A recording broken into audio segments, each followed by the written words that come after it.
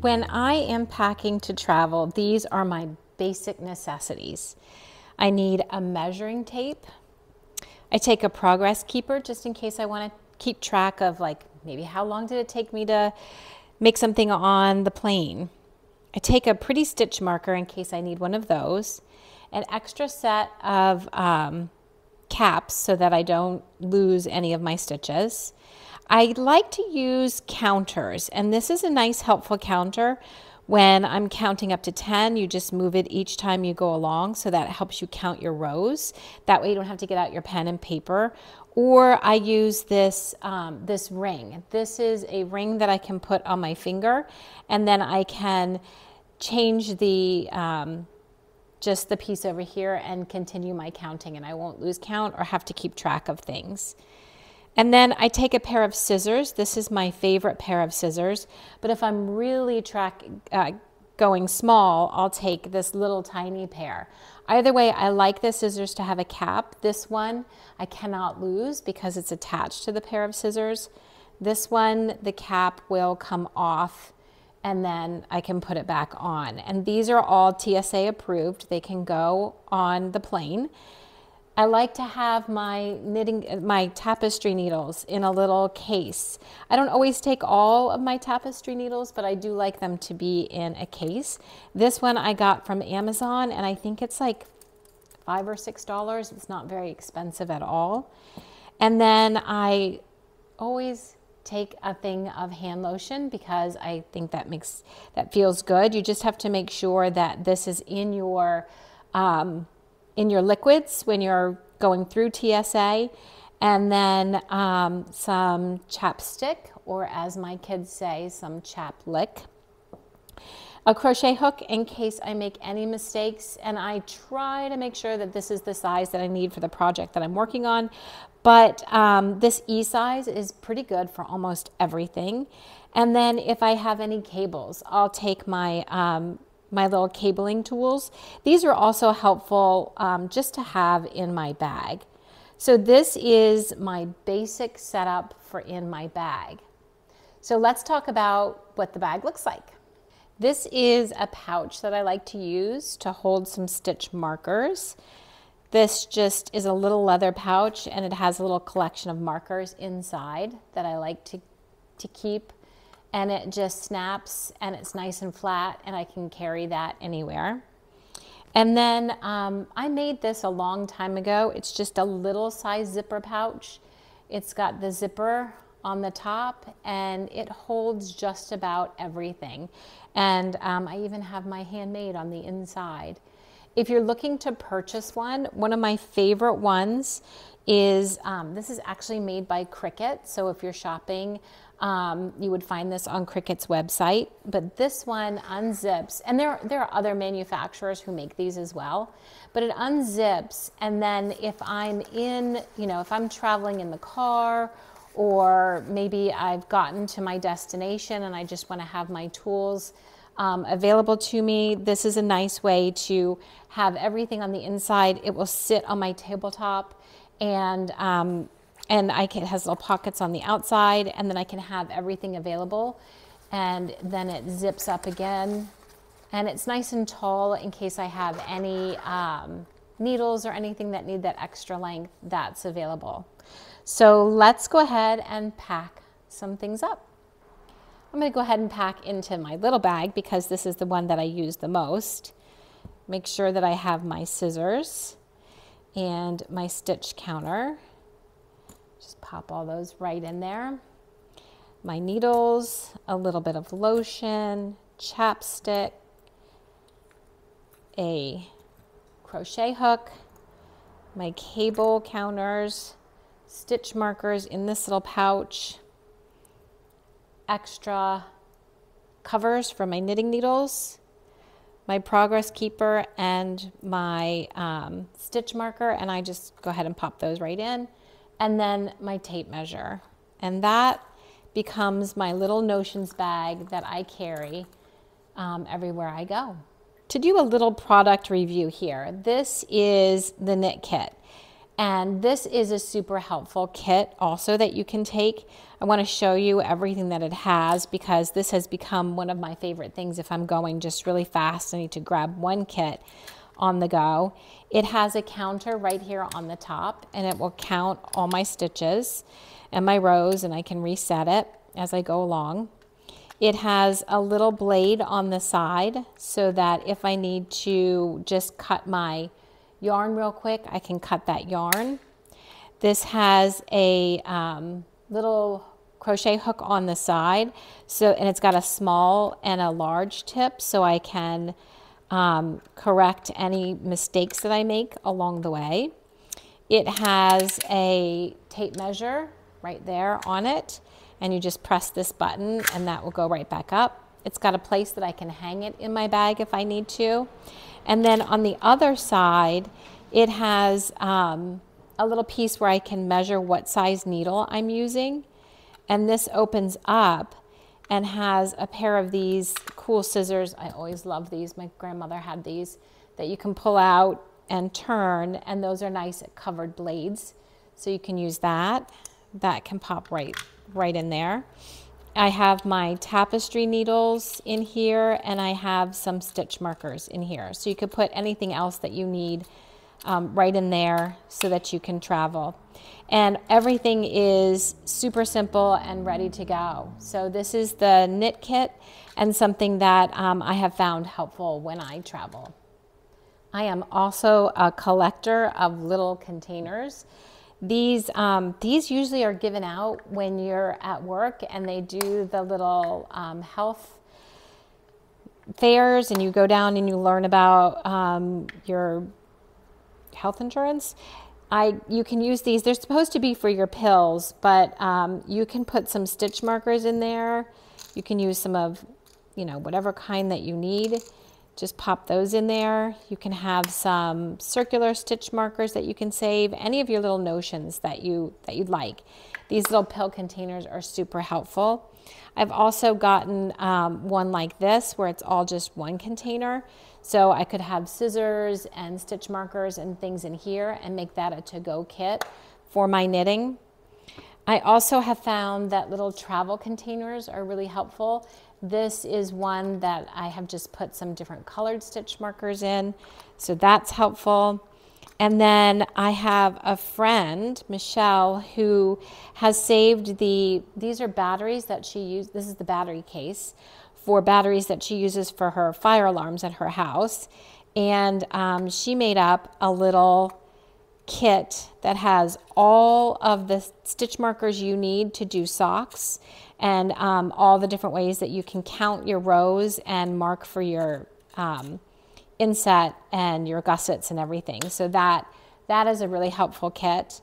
And then this is a little container that you can purchase. This is from Boyd. This is probably pretty old, but this is a little container that has a bunch of stitch markers in it in different sizes, and that's another good thing to have. So kind of keep your eyes peeled, because these kinds of kits are nice things that you can also pop into your bag.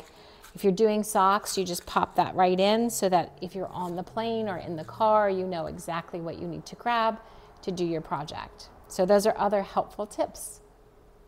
So let's talk knitting needles as you're traveling.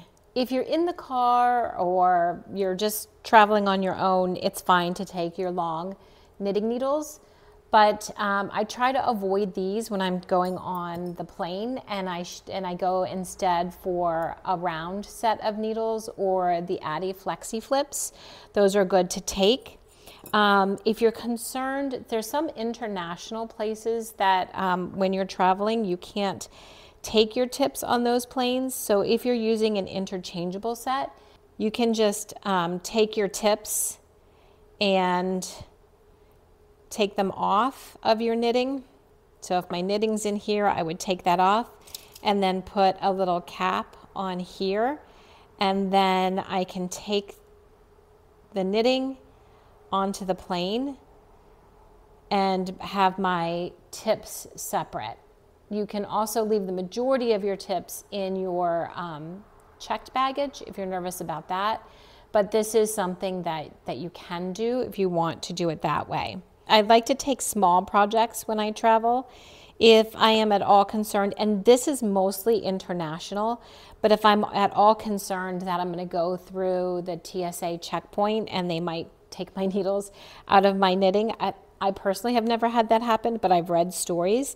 I will put all my stitches onto a holder and take that, and then I can always switch that out once I get on the plane or to my destination, and then I can continue knitting once I'm there. Let's talk a little bit about knitting bags and how I like to travel with knitting bags. I like a bag that has a good base to it. This one has like a waterproof base on it, so when it sits down, it opens up really nicely.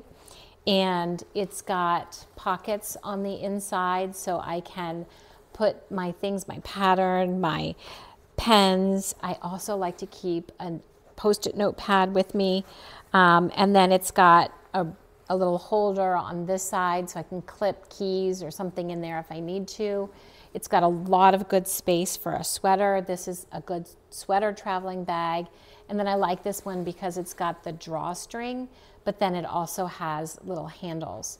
So it can go into my backpack. I can, if I'm on a plane or a bus or a train, I can just kind of open that up and work right out of that bag.